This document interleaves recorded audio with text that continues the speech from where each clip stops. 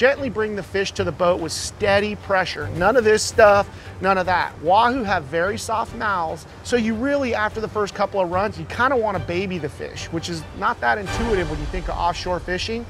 Really pulled off a lot of line. Yeah, they dump it. You're not keeping that line tight the whole time. These fish change direction so fast with that big heavy lure in their mouth.